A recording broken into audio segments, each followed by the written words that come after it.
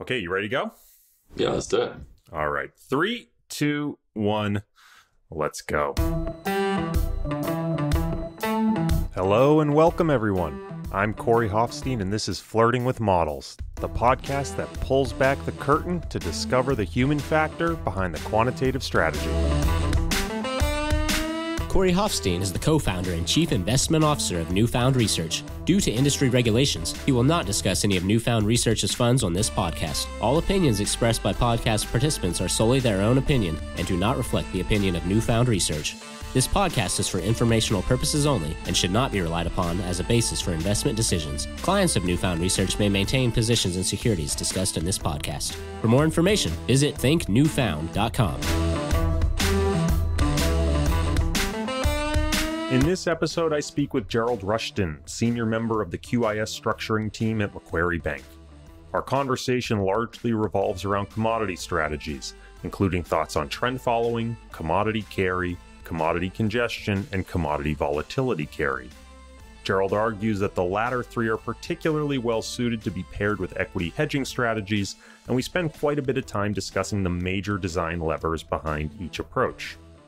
Gerald also provides some insight as to how QIS desks have evolved over the last decade, why he believes QIS desks can provide unique edge, and the many ways in which they can customize mandates for clients. Please enjoy this conversation with Gerald Rushton. Gerald, welcome to the show. Thank you for joining me. Excited to get what I think is going to be a pretty differentiated perspective in this episode. Thanks for having me, Corey. Excited to be here. Well, I would love to just begin with your background for the audience who maybe doesn't know who you are or doesn't have maybe a lot of context for Macquarie as a bank, particularly U.S. listeners. Maybe you can do a little bit of table setting for us. So my name's Gerald Rushton. I started my career at Lehman Brothers working in subprime mortgages. And you guys may have heard that ended pretty badly for everybody. So at that point, I needed to find a new career. I'd studied computer science, pretty quant guy, so found out about systematic investing. I've been doing that ever since. So at Macquarie, which is an Australian investment bank, I work as part of the QIS Structuring team, so quantitative investment strategies. And what we do is we research, design, and implement systematic trading strategies across all asset classes. What does that mean? Well, like how the S&P 500 has a weighting scheme and rules to determine the level, the rule being market cap weighted. We build indices that have maybe different weighting schemes and different underliers, trying to implement things like trend carry value across the different asset classes. And then clients can access those products in the way you can access any index product, a swap, an option, a fund, an ETF, you name it. You can get as exotic and funky as you like. We can do it. So I'm going to come out of the gate swinging a little bit here. Maybe address the elephant in the room, which is that bank QIS desks have historically had a bit of a mixed reputation when it comes to launching systematic strategies. There's a number of cases where you sort of get that classic up and to the right, index goes live, and then it flatlines.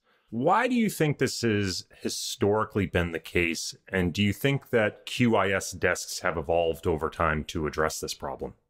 Definitely come out swinging there. So you're referring to the hockey stick profile. As you said, the backtest looks amazing. Then you can pinpoint the day the index went live because then it starts trending down. And I think there were a lot of examples of that in the past 10 years or so ago. But nowadays, I don't really think that's the case. I think there's a couple of things to say about that. One, everyone has been guilty of a bit of backtest overfitting in the past. When you're a bit younger, a bit naive, your expectations are not particularly grounded, then you're going to make some mistakes. I think one of the disadvantages we have as a QIS business is that we're very transparent. You can see the performance of every strategy that we launch. And so, of course, it's easy to find a few indices that have the hockey stick and point at them and make a few jokes. However, I'd say the industry has really evolved in the last decade or so. So as a way of background, the big kind of boom in QIS desks happened after the publication of what's known as the Three Professors Report by Ang, Gertzman, and Schaefer, which was basically commissioned by Norges Bank, the sovereign wealth fund of Norway, to basically ask the question, what happened in the GFC? We thought we had diversified, but we still lost a ton of money. And they basically said, well, you're not really been following the literature and the developments we've had in finance, and there are other factors that we're missing, things like trend, carry, and value. So at that point, a lot of the Nordic pension schemes started looking at these types of strategies and looking to banks to implement them. And maybe 10 years ago, there was a bit of a rush to fill out the so-called risk premium matrix, maybe a little bit of equity quantitourism, where people apply the classic decile long-short approach to the macro asset classes, where it's a little bit less of a valid approach, I would say.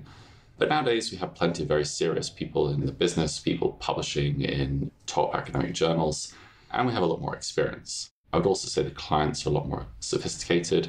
They ask a lot of tough questions. They want to see all the rigorous analysis about parameter sensitivity, how you've come up with these models. So there's definitely been a big evolution. And I think as a whole, the industry is doing a lot better now than it was 10, 15 years ago. Part of the problem with the last generation of QIS indices was maybe an over-reliance on academic work or an attempt at directly porting equity quant strategies. I love that phrase you used. Maybe equity quant tourism was going on. Maybe you can contrast that to where new ideas are coming from today. I think back then there was maybe a view that you couldn't deviate from the literature, that what was written in an academic paper was almost some kind of God-given truth. And the only changes you could make were to restrict the universe to the tradable instruments, for example, and maybe add some transaction costs. So I think trend following was an interesting case there, where prior to the publication of Time Series Momentum by Moskowitz and all, there was a bit of skepticism about it, despite the fact that the CTA industry had been implementing trend for decades very successfully. Nowadays, people are much more open to ideas that have not come from the academic literature. The porting thing is definitely a bugbear of mine as a macro guy. And here we're talking about the idea that you need to be essentially dollar neutral. You need to rank things and go long the top X, short the bottom Y. And in the macro space, we have fewer instruments that are tradable. We potentially have higher correlations in things like rates. And also, we have very wildly different volatilities. Like if you think about commodities, like the vol of nat gas and the vol of gold, are really not the same. So in a long-short decile type strategy, if you're long nat gas, you've got a nat gas strategy unless you're a little bit smart about risk taking. And so, like how trend was kind of validated by the literature and has become a staple of QIS desks, other hedge fund-like strategies are now the staple of QIS desks as well. And we get those ideas from our trading desk and speaking to clients and just trying to think. How do you think operating within a bank provides an edge to the types of strategies you can deliver for clients versus, say, the strategies a hedge fund could deliver? So I think really technology and sitting inside a global investment bank is where our edge comes from. There are a lot of strategies that it's just not practical to run without that tech and trading capability. Like something like commodities volatility carry, a strategy where being high touch, selling options every day, multiple different strikes, delta hedging multiple times per day across a whole range of commodities, it's a pain. You need a lot of traders, you need a lot of data, you need a lot of models to do that. So what a lot of our clients face is not a limitation in terms of their kind of intelligence or understanding what they want to do, it's just purely operations. And so being within a bank, trading is our bread and butter, that's very easy for us to do. And a lot of these strategies, significant edge does come from being high touch. There are also slightly more boring reasons why we have some edge, which is that it's something kind of Rob Carver talks about in his books. You can't run some strategies in small size because of the contract sizes. The size of the JGB contract is like $1 million. So you're not going to get kind of very refined position taking unless you have very large notional. Also data. We spend millions of dollars a year on data. We spend millions of dollars a year on our tech team. It's all very expensive to run systematic strategies well. The other advantage I think we have is that because we're working very closely with these smart clients, we're essentially almost crowdsourcing some ideas from them and refining our ideas, whereas in a hedge fund type setup, you might be working with a much smaller group of individuals. And so that kind of questioning and probing that we get from clients helps us improve the models. In our pre-call, you mentioned that over 50% of the strategies you trade on behalf of clients are actually customized. Can you talk maybe to the sorts of strategies clients are looking for today and some of the ways in which you're able to customize them? So luckily at Macquarie, we're privileged to work with some really smart clients, and we work very closely with them. We're sharing code, everything's done in Python. And these guys, as I mentioned, they know what they want to do. They've got really good ideas. They just can't execute it. So we'll develop a model with them. It could be a trend following strategy. It could be a carry strategy. There's many, many things we can do with them. And once we've kind of finalized their custom trend program, for example, we can put that in production and run that for them. And that's obviously going to give everyone much better outcomes for them because they get the product that they want, a much better outcome for us as a bank because those trades are obviously likely to be a bit more sticky. People are going to stick with the program they designed. Whereas if it's an off-the-shelf program, they might just get out the trade as soon as it starts going wrong. There's other much kind of lighter customization that we can do. So maybe you want a different volatility target. Maybe you can't trade agricultural commodities. All of these kind of smaller, light touch customization is possible too for relatively small size compared to what is offered in the asset management community due to the fixed costs of setting up funds. Trend following as a strategy is at the forefront of everyone's mind nowadays, particularly after last year's performance of stocks and bonds. And cross-asset trend has historically been a staple for most QIS desks. This is a strategy that's now being pitched as positive sharp, crisis alpha providing an inflation hedge. And I know that you take some umbrage with this, particularly the crisis alpha part. So I wanted to give you a little bit of a soapbox. What's wrong with CTAs today? First off, just want to make it clear, I really, really love trend following. I think everybody should have it in their portfolio, and I don't have any problem with CTAs. What I have a problem with is maybe the way we've been pitching trend as an industry. As you're saying, the pitch is just so good. It's pretty high sharp, positive skewness, does well in an equity crisis, it does well in an inflation crisis. What's not to like? I mean, it'll even tuck you up in bed with a bedtime story and give you a glass of milk. It really is the ultimate strategy. I think the issue there is a lot of the pitch is not true if you've not been very thoughtful about how you've built the trend following strategy. And in particular, you start looking at the evidence. We're pitching trend as an industry, including my past self, as a crisis hedge. But what happened in Q4 2018? Well, trend following was down. What happened in the acute period and stress in the COVID era? Well, trend following is down. So I was quite sure that when we came up with the idea of crisis alpha, that it was supposed to be a positive alpha, not a negative alpha. So we've got a bit of a problem here. And that has led to a lot of disappointment from investors and a lot of mockery in the media. As an aside, this is not obviously investment advice. If you do see an article in the FT saying quants bamboozled by markets, that I'm pretty certain has got a 100% hit rate in terms of the time to get max long trend following. Someone should write a research paper about that.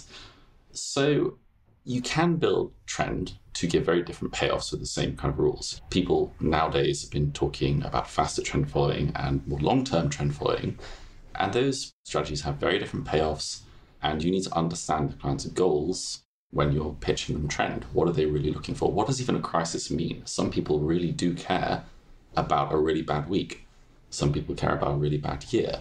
And we need to make sure that the client's expectations are met by the trend following program we have provided to them. One of the other issues that I have is the famous convexity chart. So everyone's seen it. You plot quarterly returns of S&P 500 versus quarterly returns of the CTA benchmark. Choose your favorite. I like the New Edge one. And you see this lovely straddle-like profile. And you say, hey, and also remember the Fung and Shea paper, the risk in hedge fund strategies. Trend is like a look-back straddle. QED, it's long vol, it's a hedge. The issue is, if you look at the data over the past 20 years, it's just not true. So yes, you plot the quarterly returns of S&P versus the New Edge index, you do get a straddle. This is not a robust result. You remove a single point, you remove Q4 2008, the whole story disappears. It's no longer convex when you're looking at the CTA industry as a whole. Of course, there will be people who still look convex, and I would bet that those guys are doing shorter term trend following. In our deck, we have a chart which really kind of blows people's minds when they see it, which is plotting the skewness versus sharp ratio of cross-asset trend following. So one-day trend following all the way up to, say, 1 year trend following. And what you see if you do that exercise, which is also a bit alarming, is trend becomes negatively skewed when you start looking at trends over 6 months. It's got a great Sharpe ratio, but it's no longer this positively skewed convex tail risk hedge that we've been pitching as an industry. The other issue I have with the way as an industry we've been pitching trend is really in our explanation of it. Like, why does it work? So there's a lot of papers about the behavioral aspects, the underreaction and then subsequent overreaction to news, the institutional lags that can exist in absorbing that news, creating that effect, overcrowding, herding, all these kind of things. And then there's also some truth to that. But I think what we're not talking about is there are also rational reasons why trend following could exist. Think about Eurodollar futures, or now SOFR futures. Those are really just tracking the policy rate of the Fed. And what is the Fed doing? Well, it's reacting to the business cycle and inflation, and those are very cyclical. If you check the quarterly changes in CPI, it looks like a random walk until you condition it on the previous change. And so if the last quarter CPI rose, the next quarter there's an 80% probability that it rose. Like, there are trends in the economic cycle, and the Fed is reacting to those trends.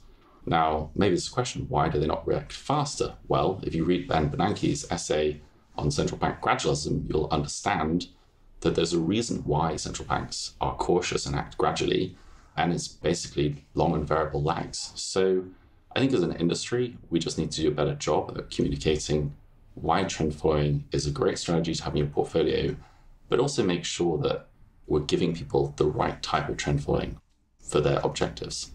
Anyway, I should probably stop now before getting in any more trouble. Well, one of the things you mentioned there was the ability to customize the payoff profile of trend following. And one of the things we often see trend following strategies that are particularly pitched as being crisis alpha trend strategies is they impose different limits to explicitly trying to create negative betas to equities. So for example, you might see them impose constraints that they can never be long equity index futures, or that they could never be short bonds. Given the desire to create a payoff profile that is convex during periods of equity crises, do you see these sorts of constraints as ultimately being useful? I think it's a really good idea. The issue is it's fraught with danger. Estimating betas is hard. Like, we know that. How are you going to define your covariance matrix? Are you going to use shrinkage? The estimation of covariance is such a complex topic that when we go through our monthly review of all the academic journals, our team finds 2, 3, 4 papers on better ways to do it. Now it's about intraday data, it's about using machine learning. So it's a hard thing to do. And one of the issues with this is that we know that these betas can change. And the problem with using it in a trend following program, in my opinion, that's supposed to be a hedge, is that the time these betas change is a crisis period. It's kind of changing at the exact time you need it to be super accurate. So I think it's a good idea, but if you're not doing it well, it's going to be potentially backfire. And I think that's quite a bad situation to be in with a client, right? It's different, in my opinion, that if your trend following estimation of beta goes wrong and you take a big loss, that's a very bad outcome. Whereas if you were trying to, say, just beta hedge your portfolio or something like FX carry, which is highly pro-cyclical, and it goes wrong, you're probably still going to significantly reduce the drawdown and the client's probably going to be quite happy. So I think it's a great area of research and a good idea, but if it's done poorly, not so great. I think trend, you should let the data speak for itself. It's very rare that we have a true exogenous shock. Even COVID, we knew about it really 3 months before the market. So I think it's better to just focus on making sure your implementation is robust in terms of having the right kind of signals, the right kind of rebalancing rules, and the right overall risk taking than trying to be a little bit too smart.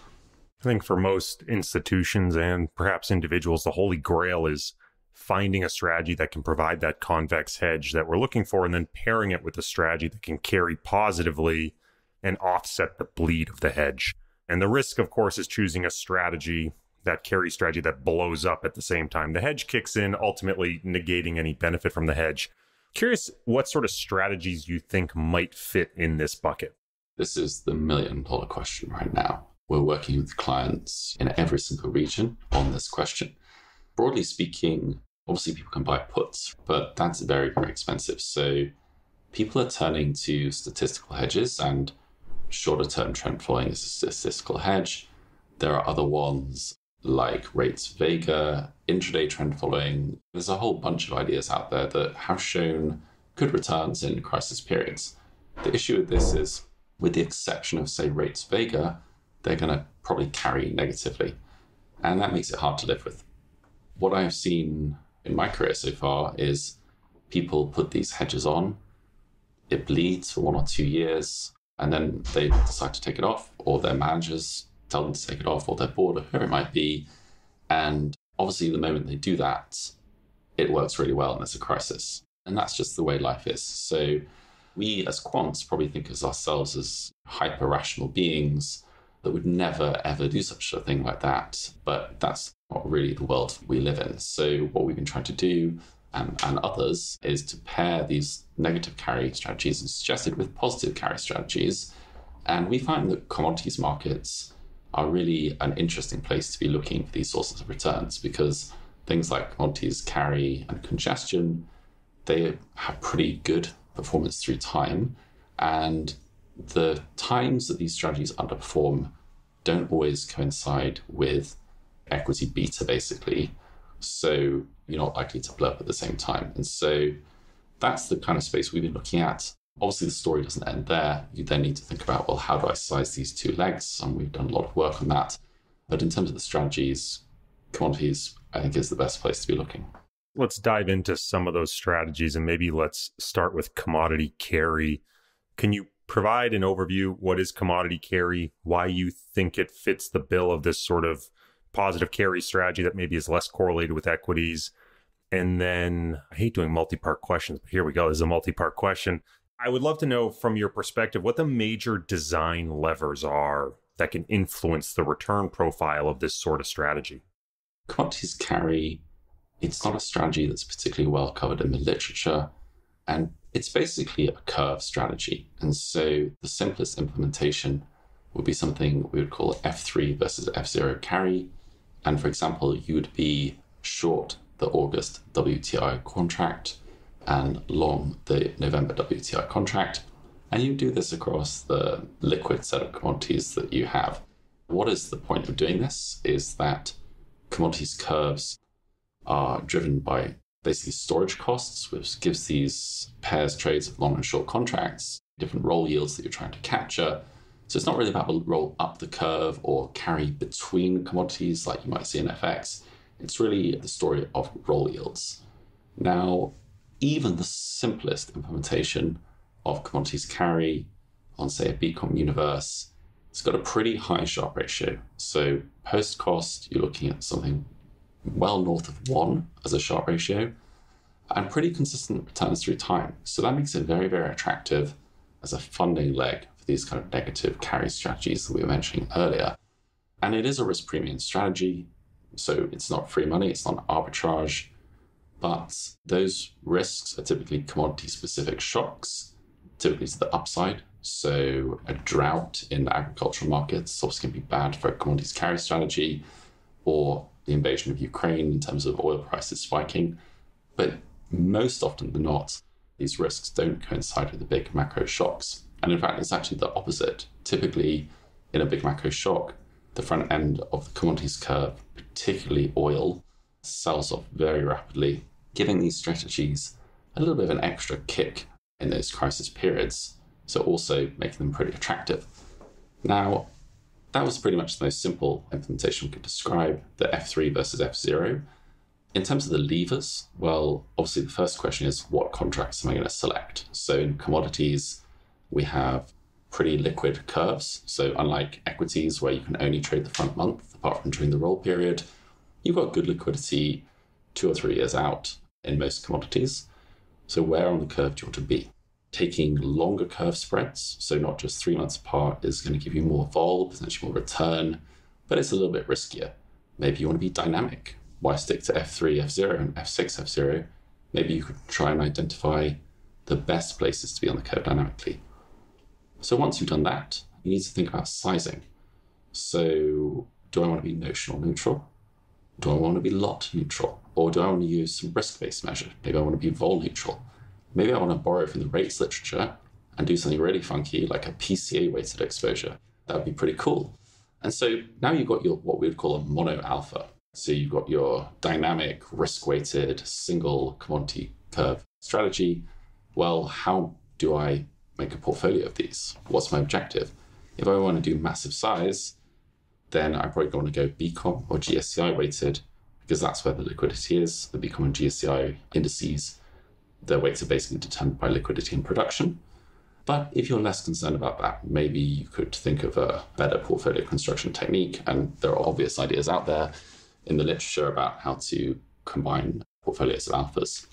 The value add of a QIS structurer is that we understand what these levers are, and we can help explain them to you and make sure you're getting the right implementation for your portfolio. I would imagine that one of the other potential benefits being at Macquarie in particular is that you are a commodity bank, which would mean compared to many folks on the buy side, or perhaps even in comparison to many other banks on the sell side, you have access to a larger universe of commodities. Can you provide some examples of maybe these non-benchmark commodities that you might have access to, and talk a little bit about the impact of including them within trend or carry strategies? So as well as background of the listeners, when we refer to the benchmark commodities, we're referring to the commodities inside the BCOM and the S&P GSCI universe. These are the commodities you know and love: Brent, WTI, gold, copper, wheat, etc. The non-benchmark commodities are basically all the other commodity futures that didn't make the cut. And they're not particularly exotic. Like you've got things like orange juice futures. They're obviously famous by the film Trading Places. You have UK natural gas, European natural gas. You have London cocoa. There's a whole range, and there's a good number of liquid instruments that you can trade systematically. There's also the onshore China commodities. These are they're not strange things, but maybe the contract's a bit more exotic to us. For example, there are egg futures, there are glass futures, there are plastic futures, but it's commodities. It's just the real world things that we use to build stuff. Obviously, the astute listener will be thinking, well, they're less liquid, they must be really expensive to trade. And luckily, that's not true. They are a little bit more expensive. There are a few exceptions that are a lot more expensive. And as I think some of your previous guests have hinted at, getting access to onshore China commodities is not easy with offshore money, but it can be done. If you take the relatively low-cost liquid set of non-benchmark commodities that are outside of China and apply trend following, for example, one of the things you're going to see is you're going to have almost 2.5 times the Sharpe ratio post-cost compared to what you would see in the benchmark universe. So just very standard trend following windows, between 1 and 12 months, 2.5 times the Sharpe ratio in the last 15 years. So that's pretty cool. We like that. We like higher Sharpe ratios. The question is, well, what's going on there? Why is that the case? Is that just some kind of historical fluke, or is there a reason for that?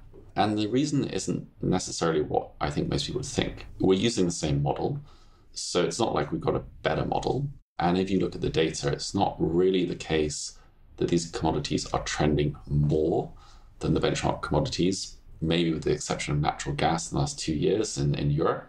Really, what is happening is the correlation between the individual trend strategies is just much, much lower.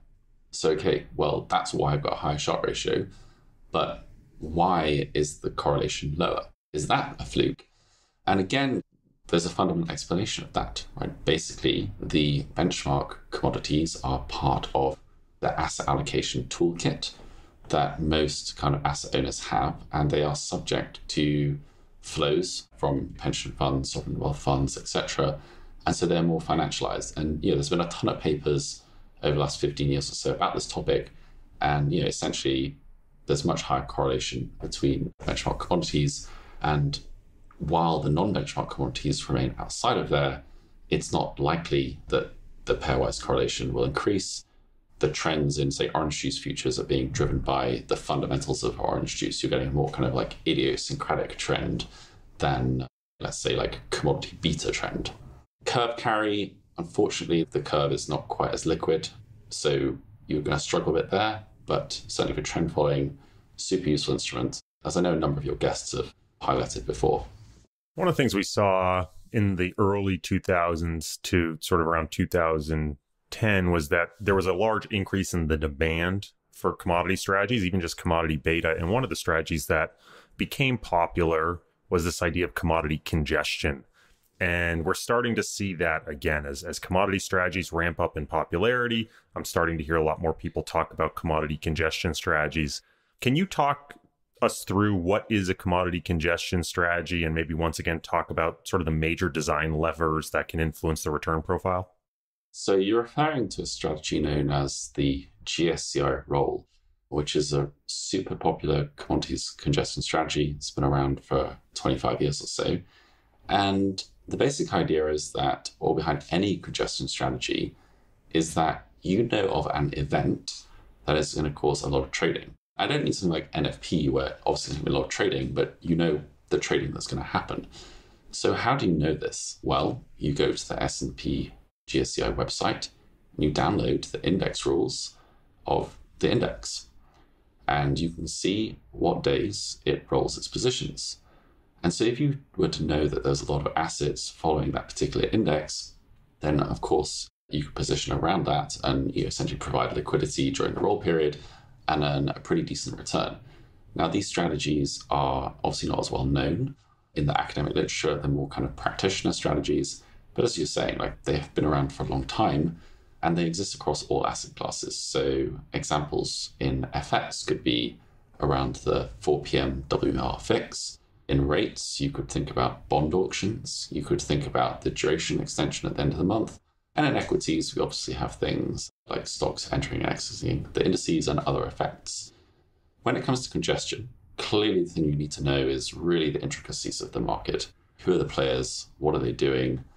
Are they still behaving in the way you expect? So people don't necessarily invest in just the front month of the commodities universe now. There are such things as deferred indices where you might go a bit further down the curve.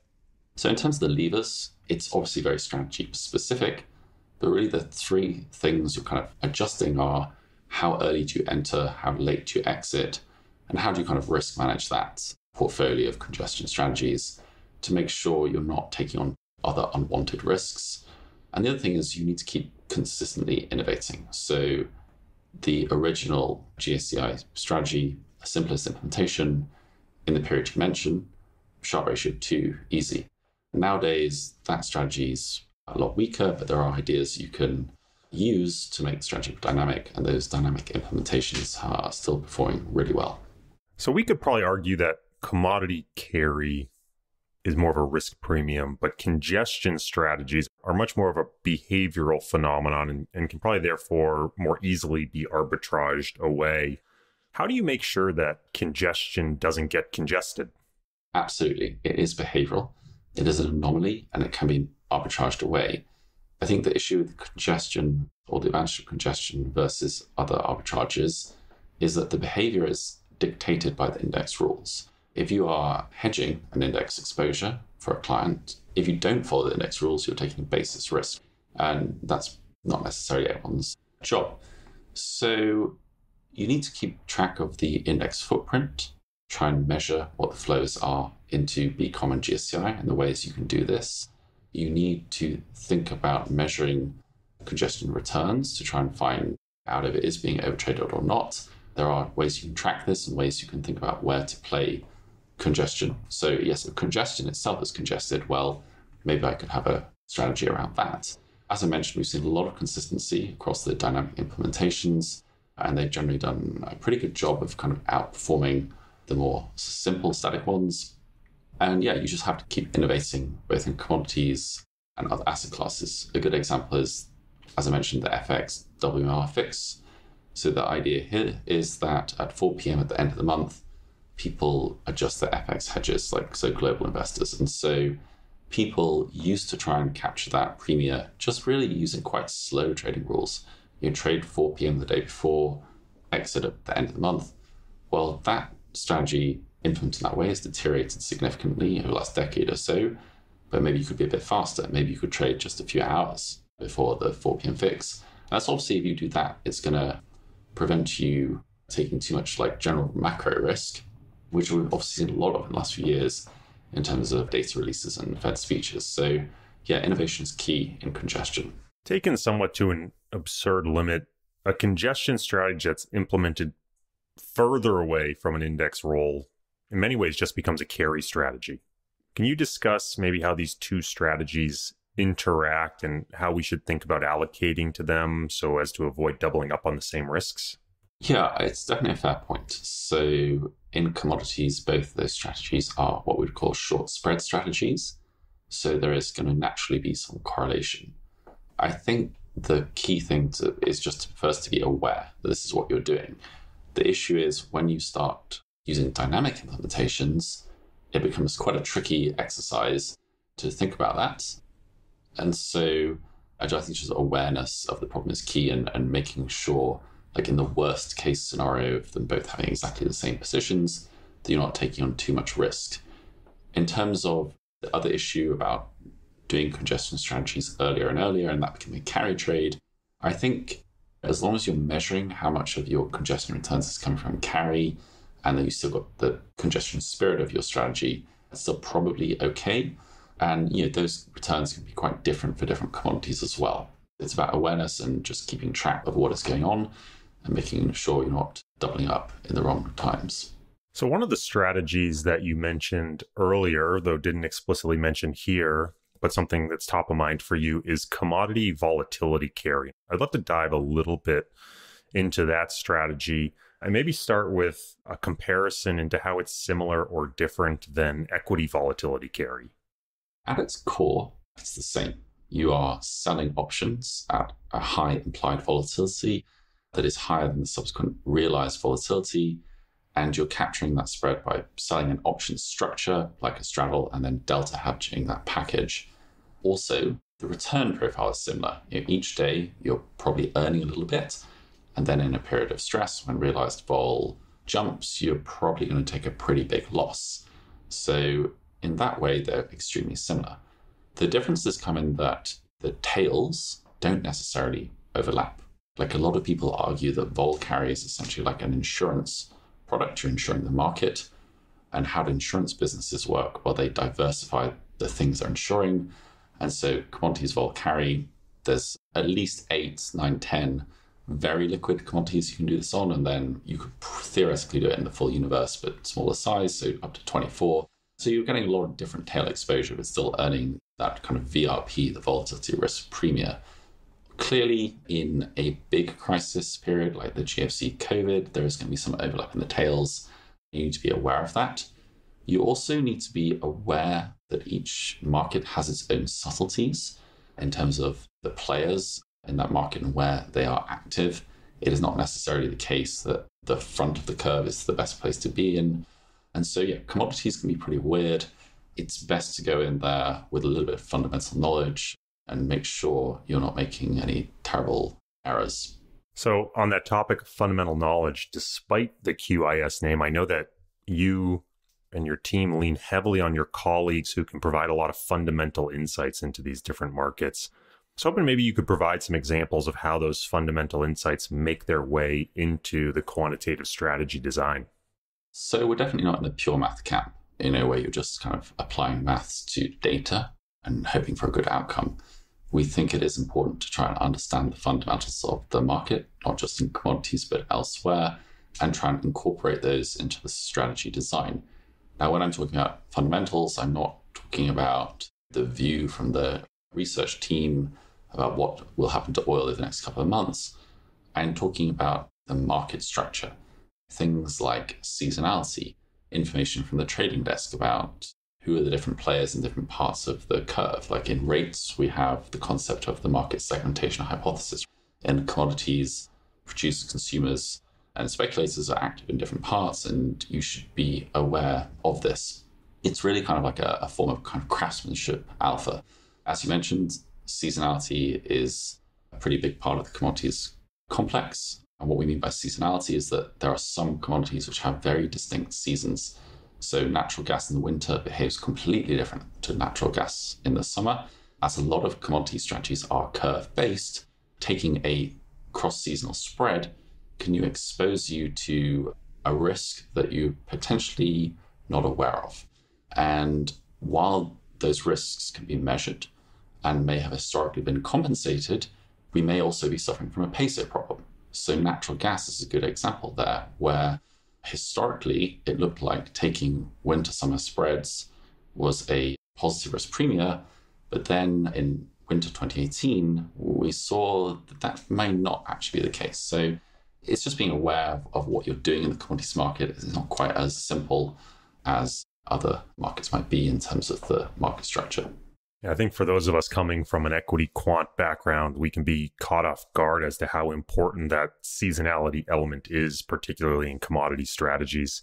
You mentioned nat gas. I love to just think of the coffee example where you go long a far dated coffee contract and short a front dated contract. You could be talking about totally different harvests. They are truly very different deliverables.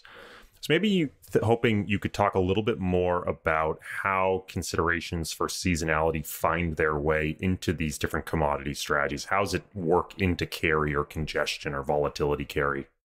We did touch on this a little bit in the previous answer, and really the adjustments can be pretty simple. You don't have to go too crazy. So when we're talking about carry, maybe you just want to adjust the roll schedule. So you're doing, let's say, the F3, F0 strategy I described earlier. But when you get to a cross-seasonal spread, you just adjust the roll schedule so that you're taking a longer dated contract and you're no longer taking, say, that winter-summer spread. In vol carry, it can be just as simple as not selling options in those periods, or when it comes to agricultural commodities, as you say, something like coffee, you may be looking at completely different harvests, and the risk in those types of strategies comes at harvest time. Terrible weather, just as you're about to harvest a coffee or wheat or corn or whatever, can result in extremely large moves, but just for a single contract, right? So we don't have to be too complex with these adjustments. It's about being aware of where the seasonality is and deciding whether to take that risk or not. But to avoid it, you don't have to be too sophisticated. Taking a quick turn off the commodity topic here, in our pre-call, you mentioned that FX carry was starting to make a comeback after being largely left for dead post-GFC. What do you think we learned from the crisis, and why is now a good time to be considering the strategy? FX carry is really having an incredible couple of years, last few years. Since central banks have started hiking, there is essentially just more carry to harvest. So in terms of what we learned, coming back full circle to what I was saying about the evolution of QIS desks, FX carry is one of the oldest QIS strategies out there. There are implementations from 20 years or so ago, but the construction there was really incredibly naive. You would have a G10 universe, you would rank them from 1 to 10, including the dollar, go long the top 3, short the bottom 3, equal notional. And then you would rebalance once a month or maybe even once a quarter. And so those strategies actually did pretty well from the period of, say, 2002, 2003 up to the GFC, where essentially the equity beta of FX carry was exposed. There's also been a ton of academic literature about this, and the explanations being of why this process exists are things like shocks to consumption and growth, liquidity, premia, etc. And so you had something which turned out to be very pro-cyclical. And post-GFC, there wasn't much carry to capture. So you had absolutely no upside pretty much, and then all the downside of equities. And obviously most clients have got enough equity beta in their portfolio already, so definitely left for dead. There are other issues with that kind of portfolio construction, which is often high carry currencies, particularly when you look at the EM space, are having a crisis of their own.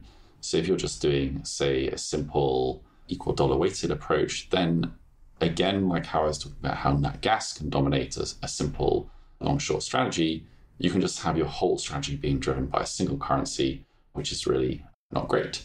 So the latest strategies in the space are really trying to think about this. So making sure the marginal contribution to risk of any one particular currency is not too high, making sure that you have adjusted the weights to be neutral to equity market beta to make the strategy really deliver, like, let's say, the pure alpha of FX carry without any additional equity beta.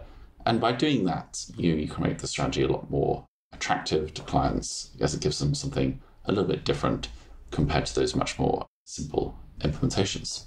Well, Gerald, we've come to the end of the episode here, and I want to ask you the same question I've been asking everyone this season, which is about the tarot card they chose to inform the design of the cover of their episode. And you chose death, which I thought was an interesting choice. And I was wondering, what was it about the imagery or perhaps the cards meeting that spoke to you either personally or professionally?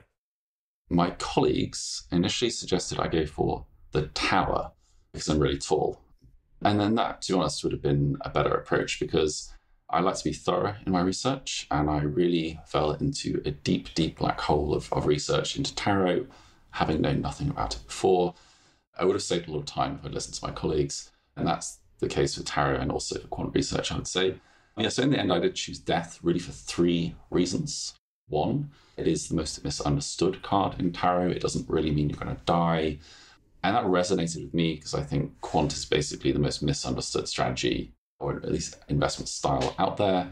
And as we're doing now, I spend a lot of my time trying to demystify quant investing and get people comfortable with it because I just think everyone should be doing it. So that was the first reason. The second thing is that it also represents the change of thinking from an old way into a new way. And as I mentioned, again, that kind of resonated with me in terms of trying to get people away from that very kind of old school 1960s, 1970s way of investing, the idea that there's nothing predictable out there, that everything's a random walk, people not being aware of the other kind of risk premium out there that they can use to enhance their portfolio, and also thinking in ways that are not supported by the evidence. We try to be as quants super data-driven and make decisions based on data and not emotion. So that also resonated with me. And then thirdly, in the image in a very specific card, so the Rider-Waite-Smith Tarot series, the image of death features a white rose in the background. And it's a pretty niche English person answer, but basically the white rose is the white rose of Yorkshire. And as a proud Yorkshireman, that also resonated with me. So those are the 3 reasons I went for it. But as I said, probably should listen to my colleagues who thought Gerald's tall, go for the tower. Well, I appreciate you putting in all the time and effort to research it. I hope it was at least fun. As fun as this episode, I've really appreciated you coming on. I know the listeners will likely have learned a ton about commodity strategies, so thank you very much. Thanks, Corey. Pleasure to be here.